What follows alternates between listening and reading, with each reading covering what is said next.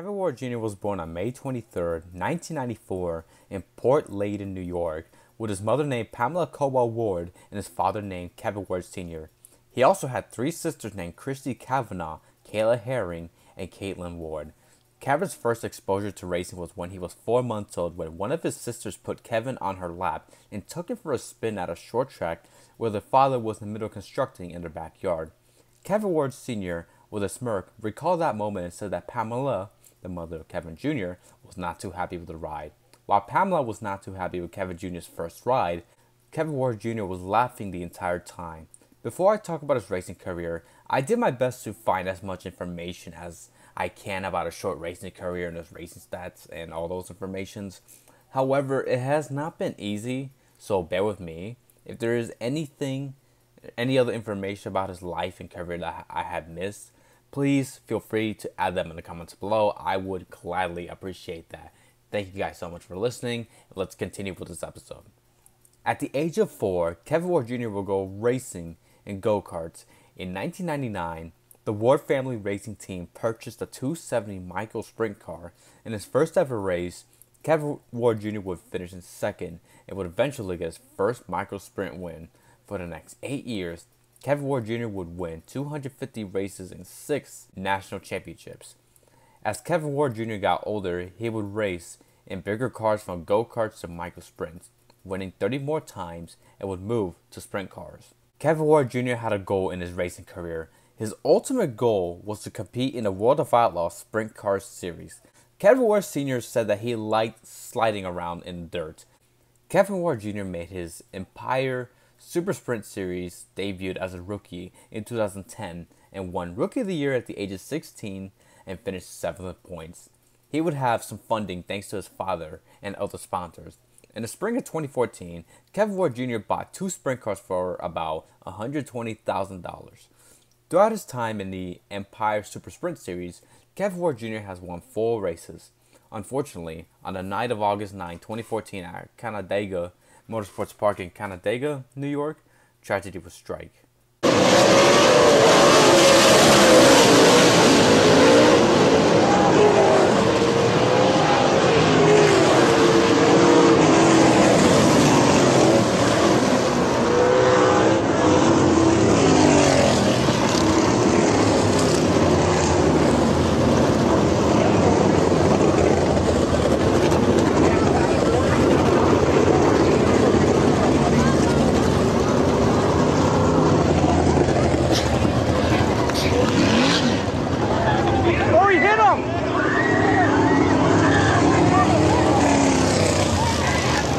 Tony Stewart just hit that guy, Alex.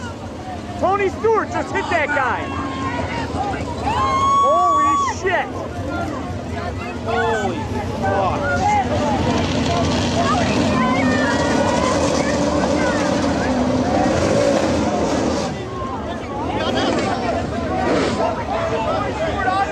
On lap 14 to 25 of the race, Kevin Ward Jr. and Tony Stewart were side by side, coming into the first 2 corners. Both made contact, and Ward would spin and crash out. During the caution, Kevin Ward Jr. would get out of his car, angrily pointing at Tony Stewart. While angrily pointing at smoke, he would get closer to the active racetrack with each car passing by under yellow. Unfortunately, Tony Stewart would hit Kevin Ward Jr. with his right rear tire, and Ward would lose his life. Thus, the investigation begins. On August 10th, 3 a.m. at a news conference, Ontario County Sheriff Philip C. Povero confirms Ward's death and identity and announces an investigation into the fatality. Povero says Tony Stewart was fully cooperative and indicates the incident isn't being investigated as a criminal matter, indicating that Tony Stewart would still race at Watkins Glen for the Cup race. Greg Zipadali, Vice President of Competition for Stewart Racing, confirmed 3 hours before the race that Tony Stewart would not race at Watkins Glen, and Regan Smith, Junior Motorsports number 7 driver in the NASCAR Nationwide Series, would replace Tony Stewart for the Cup race. This was Tony Stewart's 2nd straight time missing the Watkins Glen Cup race. Back in 2013, Tony Stewart suffered a broken leg in a bad 4-car crash during a sprint car race at Iowa during a 30-lap feature of the Front Row Challenge. He was out for the remainder of the 2013 NASCAR Sprint Cup Series season. But with the tragic death of Kevin Ward Jr., Tony Stewart is obviously not focusing on NASCAR as a driver and owner. After the accident, Tony Stewart made a statement saying, quote, "There aren't words to describe the sadness I feel about the accident that took the life of Kevin Ward Jr. It's a very emotional time for all involved. It is the reason why I decided to not participate in today's race at Watkins Glen. My thoughts and prayers are with the family, friends, and everyone affected by this tragedy," end quote. On August 11, 2014, the autopsy confirmed that Kevin Ward Jr. died of massive blunt force trauma. Meanwhile, with the investigation for the second fans footage to the accident, Sheriff Pavero says that there is no fact to support criminal behavior, but stresses that, at the time, the investigation remains open. On August 12, 2014, Canandaigua Motorsports Park announced that they will resume its racing schedule the following Saturday. Sheriff Pavero says that when the investigation, which includes a forensic reconstruction of the incident, is concluded, they will meet with the district attorney's office. The next day, on August 13th, a visitation that held for Kevin Ward Jr. in Boonville, New York, Mary mourners arrived at the Trainer Funeral Home wearing black and orange outfits to match Kevin's sprint car colors. On August 14th, 9:52 a.m., more than 500 to 700 people showed up at the 90-minute memorial service for Kevin Ward Jr. at the auditorium of South Lewis High School in Turin, New York, while the Dixie Chicks song, "Godspeed, Sweet Dreams," played through speakers. That was the school where Kevin Ward Jr. graduated back in 2012. In one of the tributes, Kevin's cousin Amanda Ward Amara said that the family couldn't have been blessed by a happier person. There were some tears, but there was also some laughs, while his friends remember Kevin's unique sense of humor and his Justin Bieber haircut. Katie, the other sister, jokes that he wore cologne called Pimp Juice because the ladies loved it. Kevin Ward Jr. was laid to rest at the Port Layton Cemetery. 6 hours after Kevin's funeral, Stewart House Racing announced Tony Stewart's replacement will be Jeff Burton for the second Michigan Cup race. After Michigan, Jeff Burton would make another start at the 2014 Bristol Night Race. The Bristol Night Race would be Jeff Burton's last ever NASCAR race before hanging up his helmet for good and moves up to the rebooted NASCAR NBC booth in 2015. On August 28th, almost 3 weeks after the tragic accident, Tony Stewart returned to the driver's seat at Atlanta Motor Speedway. However, the remorseful Hoosier would have to make a press conference the next day. This has been one of the toughest tragedies I've ever had to deal with, both professionally and personally. And this is something that will definitely affect my life forever. This is a sadness and a pain that I hope no one ever has to experience in their life. With that being said, I know that the pain and the mourning that Kevin Ward's family and friends are experiencing is something that I can't possibly imagine. I want Kevin's father, Kevin Sr., and his mother, Pam, and his sisters, Christy and Kayla and Caitlin, to know that every day I'm thinking about them and praying for them. The racing community is a large family, as you guys know, and everyone's saddened with this tragedy. I want to thank all my friends and family for their support through this tough emotional time. And the support from the NASCAR community, my partners, all of our employees has been overwhelming. I've taken the last couple weeks off out of respect for Kevin and his family, and also to cope with the accident in my own way. It's given me the time to think about life and how easy it is to take it for granted. I miss my team, my teammates, and I miss being back in the race car, and I think that being back in the car this week with my racing family will help me get through this difficult time.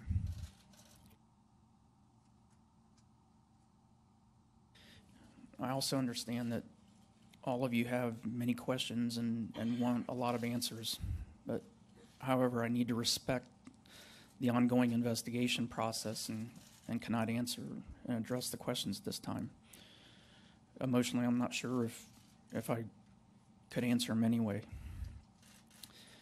I'm here to race this weekend, and I appreciate your respect, and there will be a day when I can sit here and answer the questions. Thank you. Unfortunately, Tony's return will not go as planned. On a restart of lap 121, Kyle Busch washed up to the track and non-intentionally put Tony Stewart into the wall. The contact knocked Tony's alignment out and had several pit stops. Adding insult to injury at lap 172, Tony Stewart suffered a right front tire explosion in turn 2, which ended his night. Despite an early exit, Tony Stewart had a lot of support and was welcomed back with open arms from fans, drivers, the rest of NASCAR workers, and even his sponsors. Over a month after the accident, on September 11th, the Ontario County Sheriff's Office announces that the investigation of the Kevin Ward Jr.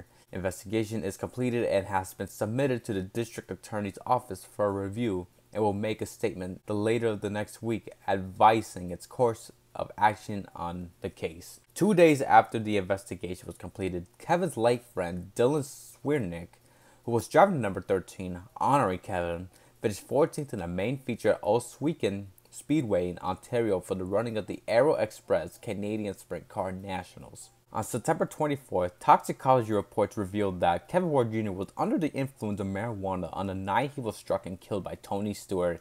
In 2015, Kevin's parents filed a wrongful death lawsuit on Tony Stewart, claiming the crash was caused by Tony's recklessness. They wanted Tony Stewart to hold accountable for his actions. On Kevin's parents' side, they claimed that Tony Stewart intentionally ran over Kevin Ward Jr. and he should be held accountable and serve time in prison. On Tony Stewart's side, they say that what Tony did was an accident and didn't see Kevin. After over 3 years of court, on April 2018, Tony Stewart and the Ward family finalized the settlement of the wrongful death lawsuit ahead of the hearing on U.S. District Court in Utica, New York. I just want to clarify that this is the brief information about the court case. I did not get everything, and I do apologize if there was stuff I missed. Anyway, let's continue. 5 months later, the judge dismissed the wrongful death lawsuit against Tony Stewart, and just like that, the court case was over. There were no winners or losers. Things were settled, and life goes on, moving forward with only just a memory of that fateful night. After the Kevin Ward Jr. incident, NASCAR made a new rule, starting at the weekend of Michigan. If drivers are involved in a crash, if the drivers are moving, they must shut off the car, lower the window net, and stay in their car until safety vehicles and ambulances along with their safety team arrives. If the drivers are walking, they must proceed directly to the ambulance or other vehicles. Drivers must stay from the racetrack and other vehicles. To continue the legacy of Kevin Ward Jr., the Kevin Ward Jr. Memorial Race is held for the Empire Super Sprint races. There's also a Kevin Ward Jr. Memorial Scholarship fundraiser. You can check them out on their Facebook page, link in the description below. Kevin Ward Jr. also had a girlfriend. She had a ring for Kevin that was supposed to be a pre-engagement ring. Unfortunately, she lost her boyfriend when she was about to start her senior year of high school. While there's been support and sorrow for Kevin Ward Jr., there's been criticisms about the situation. There's been criticisms about Kevin's actions for that night. He was criticized for jumping out the car and was walking at an active racetrack with cars hastening during the yellow. As for Tony Stewart, he's gotten criticized for intentionally killing Kevin Ward Jr., even though Tony hit him with his right rear tire out of anger. That's what they say. Even the mainstream media was jumping on Tony Stewart and used his previous altercations in NASCAR to make Tony look bad and spread misinformation. Kevin's parents say that it hurts to see Tony Stewart enjoy life when he should be in jail for manslaughter. Even Jessica Friesen, who was a former girlfriend of Tony Stewart and also was competing at Canandaigua, said that Tony turned the other direction, putting his car on the path towards Kevin Ward Jr. Jessica also says that he turned into the right and hit the throttle, which caused the tire to stand up and throw dirt and smoke from them. After the investigation, Jessica says that if he did not hit the gas, the rear of his car would not have gone to the right direction and hit Kevin. During the civil case, Jessica says that Tony tried to scare Kevin. On the other hand, there's been people who supported Tony Stewart. On the Tony Stewart side, their argument is that Tony was pacing and didn't see and wasn't aware of Kevin Ward Jr. because it was dark, even with light. He didn't see Kevin in his black fire suit, and it wasn't intentional. Tony Stewart tried to avoid Kevin Ward Jr., and due to Ward's actions, he was killed. Tony Stewart would never intentionally kill someone. To this day, people still argue and debate about Tony Stewart being guilty or being innocent. It's one of the most hard and exhausting debates I've been through as a motorsports fan. Regardless of what anyone thinks about the entire situation, no opinion is going to bring back Kevin Ward Jr. Nothing will. Tony Stewart will have to deal with the terrible tragic situation for the rest of his life. The Ward family, his friends, his girlfriend, his racing competitors, and his community unfortunately lost a young, hardworking, and talented bright future star in the making way too soon. If you want to know my opinion about this tragic situation, my opinion is that Kevin Ward Jr. made a terrible decision while being under the influence, which costed his life, and Tony Stewart is obviously not a murderer. The entire tragic incident was a huge mistake which costed a driver's life. Even if Kevin Ward Jr. was angry at Tony Stewart, Kevin Ward Jr. should have stayed in his car, and he also shouldn't have gone close to an active racetrack where cars were pacing under yellow. Regardless, and unfortunately, the racing world lost a young talented driver, and our family lost their son, brother, grandson, and nephew. Kevin Ward Jr. had a bright future ahead of him. He had a goal, which was sadly taken away from him due to one bad mistake and decision. My condolences go out to the Ward family. Even though they said stuff about Tony Stewart that is disagreeable, they obviously never deserve to have their family member taken away way too soon. I hope they're doing okay. Kevin Ward Jr.